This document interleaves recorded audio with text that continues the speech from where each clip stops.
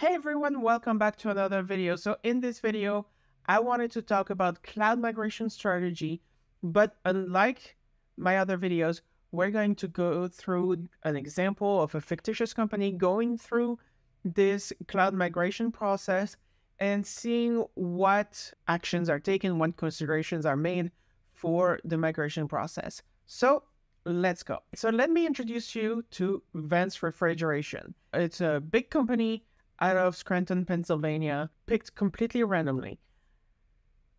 Vance Refrigeration makes refrigeration equipment. So Vance Refrigeration has a mix of applications in their environment. They have third-party system like an inventory management system. They have tools that they've grown in-house that they developed the applications. They have databases, and every group is more or less different, and all these services are owned and managed by different groups. There's the IT service that owns the underlying infrastructure. They manage the virtual machines, they manage the servers and all that stuff. There's the BI team that manages the databases. There's the application support team. There's the development team that writes its own tools. And so there's a mixed bag of everything in their environment. Now, this company is currently leasing a data center, but the lease is up for renewal in about a year. So they are considering migrating their infrastructure to the cloud for a few reasons, including that they're opening a new location somewhere in Florida or whatever, and that having a local data center may not be the right solution for them. So they want to investigate cloud and how they can move as much as possible to the cloud. So let's go through each type of application one by one and try to figure out why we would want or not want to migrate them to the cloud, what are the considerations, and what can be done. So the first type is the applications that are running on the server that are critical. So the inventory system is an application that runs locally. It requires a database. It's on 24/7. It's running on Windows Server. And so to move that to the cloud, what the company is looking into is, well, does this vendor provide a cloud offering or software as a service offering? Because then there's no need to really do any migration. The idea is to do as little work as possible and maybe upgrade to the latest and greatest. Unfortunately, this particular vendor does not offer a cloud offering. So what the team decides to do is what's called a lift and shift. So what they're going to do is they're going to take a snapshot of that virtual machine. They're going to restore it on a virtual machine in the cloud, Azure, GCP, whatever. It's irrelevant in this conversation. They're going to restore it, and they're going to turn it back on.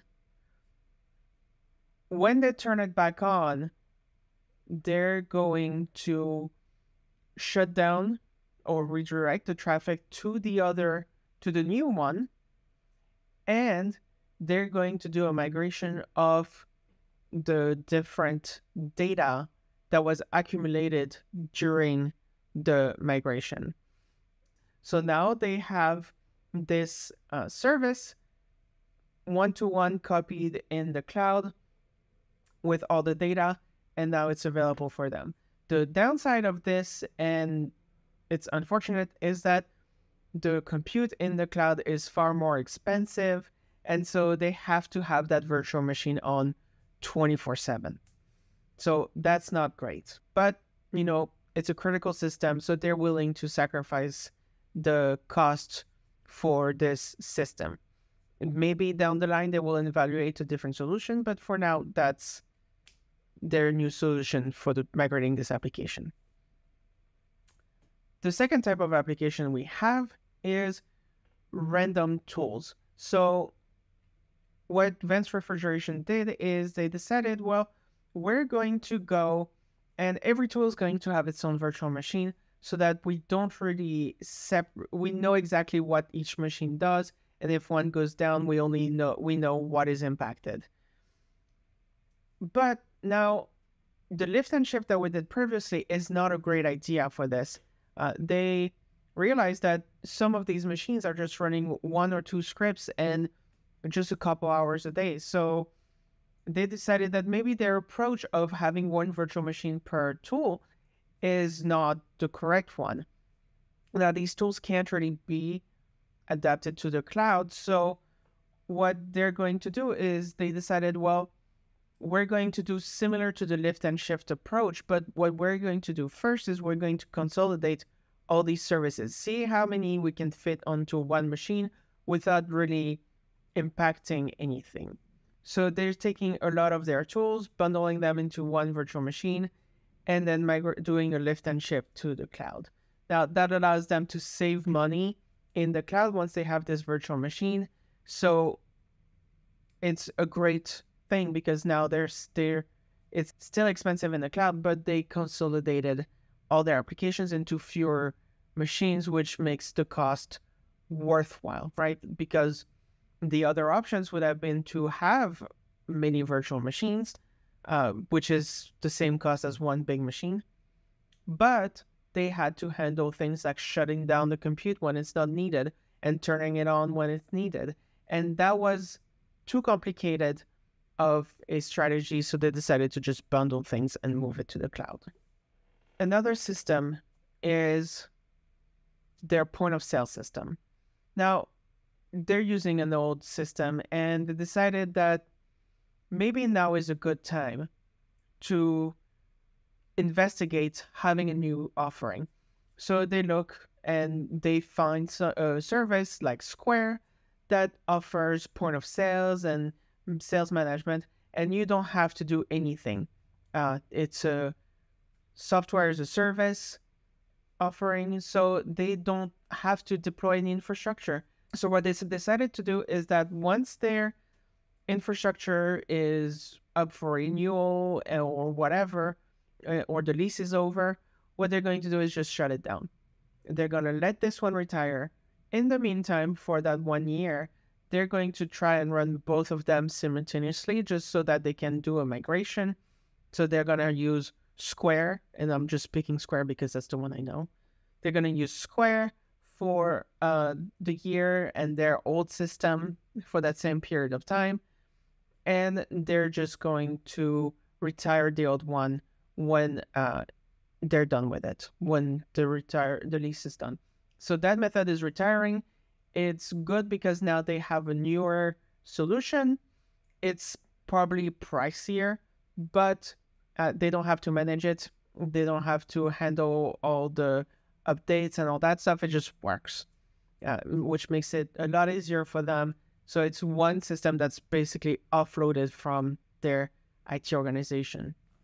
So that's repurchasing and retiring type of strategies. Now we have our internal applications. Now, these were developed to be run on servers. And the vendor obviously doesn't offer a cloud offering because they're the vendor. It's their own application. So what they decided to do is that they're going to refactor their code so that it works natively in cloud. So they want to take advantage of cloud technologies like Kubernetes or serverless computing and all that. So they decided that they're going to prioritize certain features to refactor into a cloud native solution for that next year and hopefully migrate the bulk of their application to the cloud. That takes a lot of effort. It's a huge demand to both refactor the whole code and accommodate new features that are requested by internal users. So they're going to take their time doing it. So their plan is to refactor pieces of the application, move those to the cloud, and then move the rest of the application, lift and shift to the cloud until they can fully retire the whole legacy code and be cloud native for the rest of their application. So it's very expensive in man hours. It takes a long time, but in the end, they will have a cloud native application that they can scale, and it should hopefully save them a lot of money from the classical VM 24/7 approach, with a more scalable application that adjusts to the demand that as they grow and as the demand grows. So these are just a few strategies that they could have taken advantage of to migrate things to the cloud. Obviously, there's probably more and different and combinations of all of them, like we've seen in the last example, where part of it was refactoring, part of it was lift and shift. There's not one size fits all. As you can see, different applications, different tools have different needs for their migration to the cloud. So you will never see a company that goes straight up lift and shift unless they have a lot of money and they're willing to just take their infrastructure, move it to the cloud, and call it a day, which is unlikely. So different applications, different needs, different strategies. So I encourage you to think about these strategies. I encourage you to make up your own fictitious company and go through these examples on your own and try to see what the use cases are. If you are already working in IT, feel free to think about how you would migrate certain applications to the cloud that you currently have on premise. And doing that mental gymnastics on a regular basis really helps you understand the cloud better. Also, when you see new services in the cloud, maybe think about, okay, well, Microsoft just announced Fabric. How does Fabric fit into our environment? Could we use it? Could it replace things? So try to think about cloud migrations on a regular basis, because it is a big topic for anyone who is in cloud computing. As much as we all want to just work straight up cloud native, some of our work involves migration work. Think about it. And if you don't mind, you can subscribe if you like this video and you want to see more, or you can see this playlist that has more videos like this one. And I'll see you in the next video. Bye.